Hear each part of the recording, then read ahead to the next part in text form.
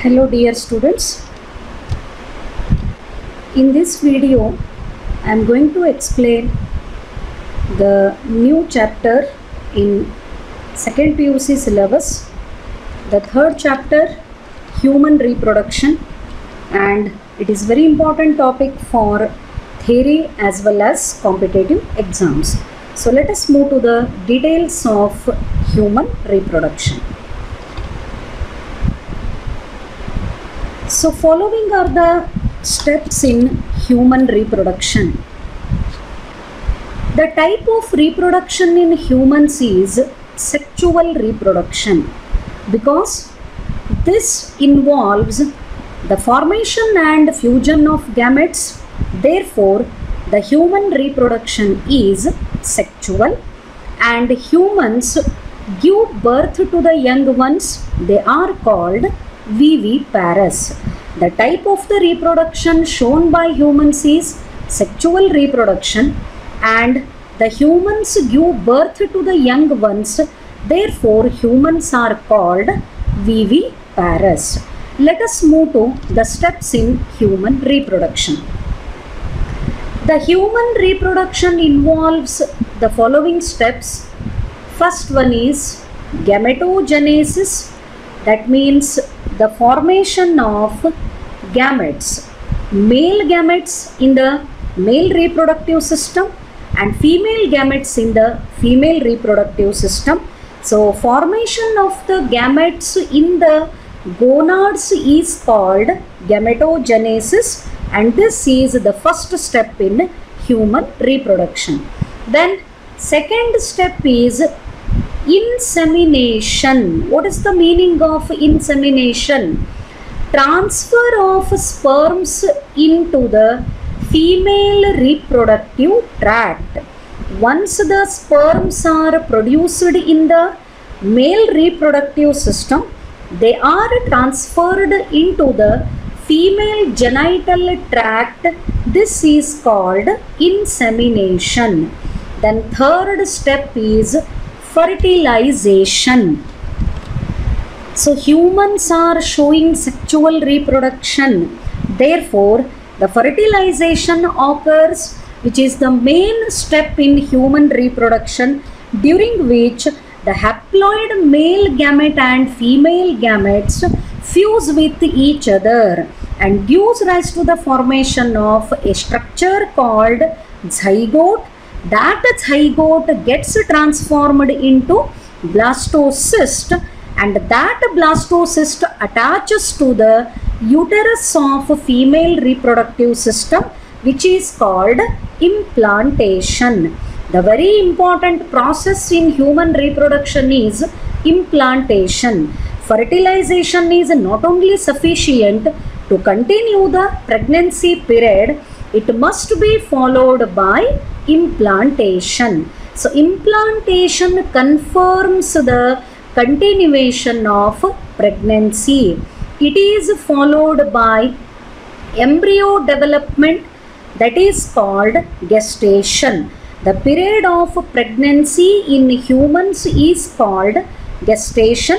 Then finally, at the end of gestation, when that embryo develops completely into the fetus, it is delivered from the pregnant female, it is called parturition. So all these are the steps with respect to human reproduction.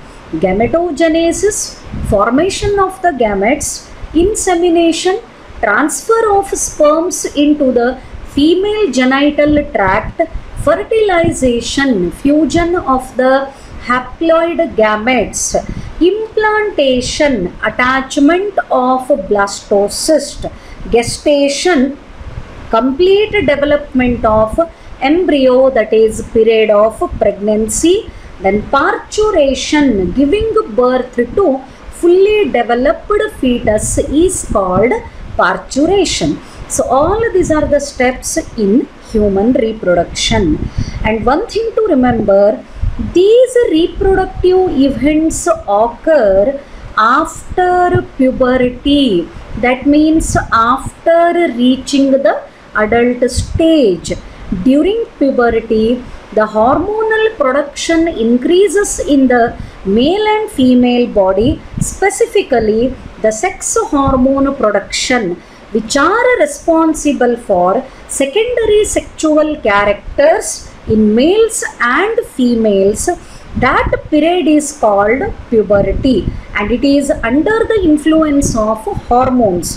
During the puberty stage, the hormonal influences show the behavioral changes as well as morphological changes. So these are the characters that can be observed during human reproduction.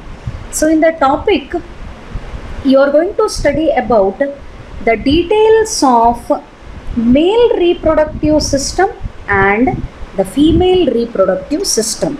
And in the beginning of the chapter, the details of male reproductive system is explained. So let us move to the study of male reproductive system. The male reproductive system is located in the pelvis region. That means the abdominal region of the body. It is located in the pelvis region. And the male reproductive system has four main parts. A pair of testes, they represent the male gonad and primary sex organs. Accessory ducts associated with the testes, accessory glands are associated with the testes, and another part is external genitalia. So these are the four main parts with respect to the study of male reproductive system. The two terms you have to remember: the male reproductive system is located in the pelvis region. It consists of four parts: a pair of testes, accessory ducts, accessory glands, or simply you can write glands, and external genitalia. So here is the diagram showing sectional view of male pelvis, showing the reproductive system. Here you can see the testis. It is nothing but the male gonad, and here some gland names are given. Bulbourethral gland, it is the accessory gland associated with the male reproductive system. One more is here, prostate gland. This is prostate gland. It is also associated with male reproductive system. Apart from that, some names you can see in the diagram like ejaculatory duct, vas deferens.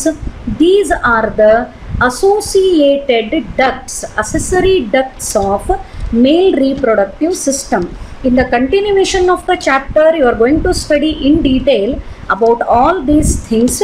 So here is the diagrammatic sectional view of male pelvis showing reproductive system. So let us move to the details of testis. Testis, if you write the spelling TES, it is the plural form. If you write the spelling TES, it is singular. Testes are the male gonads situated outside the abdominal cavity within a pouch called scrotum. So here in this diagram you can see these oval shaped structures are the male gonads and they are testes. And both the testes are present in a pouch or cavity, and this is called scrotum. So scrotum is the pouch containing both the male gonads called testes. Then question is, why the male gonads are situated abdominal outside the abdominal cavity? Why they are not located within the abdominal cavity?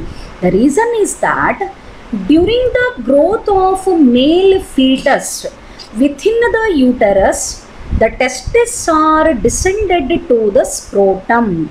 If they remain in the abdominal cavity, it results in a condition called cryptorchidism, where even though testes are present, but the male is unable to produce the male gametes called sperms. That is why the testes are transferred to outside the abdominal cavity into a pouch called scrotum. So question is, what is scrotum? It is a pouch present outside the abdominal cavity containing testes. It is called scrotum. The scrotum is a small muscular sac. It is completely made up of muscles, contains and protects the testes. What is scrotum? Scrotum is a muscular sac which contains the testes as well as it protects the testes. It is part of external male genitalia and is located behind the penis. External genitalia, it is the last part of male reproductive system or the fourth part of male reproductive system, and that external genitalia contains penis through which the urine is removed from the body. Behind that penis, the sac or pouch made up of the muscles is present, which is called scrotum, and inside the scrotum both the testes are present. The scrotum provides protection as well as it contains the testes. Then the scrotum function is very important here.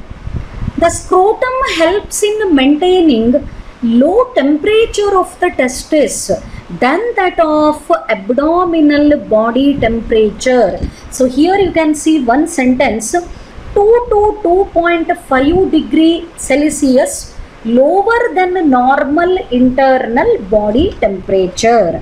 That means if the body temperature is 40 degree, the scrotum temperature will be 2 or 2.5 degree less than that of body temperature. And this low temperature in testis is required for spermatogenesis. Once again the term genesis, production of sperms within the testes. The process of production of the sperms, and sperms are nothing but male gametes inside the testes, is called spermatogenesis, and that spermatogenesis needs low temperature, and that low temperature is maintained by scrotum. What is the difference between a normal body temperature and scrotum temperature? It is 2 to 2.5 degrees Celsius, and this low temperature of the testis supports the spermatogenesis. So that is why the testes are transferred to the scrotum. Then coming to the shape of the testis, here in the image you can see the testes are oval in shape. The length is 4 to 5 centimeters and width is 2 to 3 centimeter, and both the testes are covered by a dense covering called tunica albuginea.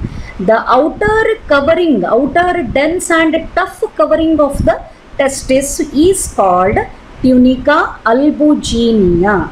And internally, when the testis is observed in its sectional view, each testis contains about 250 compartments called testicular lobules.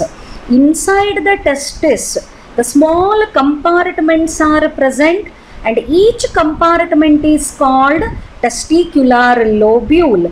What is the number of testicular lobule? It is 250. Once again, I would like to revise the things. The male reproductive system is located in the pelvis region. It consists of 4 parts: a pair of testes, accessory ducts, glands and external genitalia.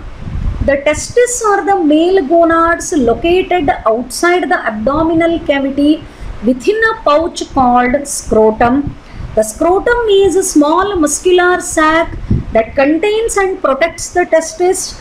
It is part of external male genitalia and it is located behind the penis. The scrotum helps in maintaining the low temperature of testis, and the low temperature in testis is required for spermatogenesis. The temperature of the scrotum is 2 to 2.5 degree Celsius lower than the normal internal body temperature. Each testis is oval in shape. The length is 4 to 5 centimeters, width is 2 to 3 centimeters, and testis is covered by a dense tough covering called tunica albuginea, and each testis internally contains small compartments called testicular lobules, and the number of testicular lobule in each testis is 250. I hope it is clear for you. Please go through the explanation clearly. Thank you.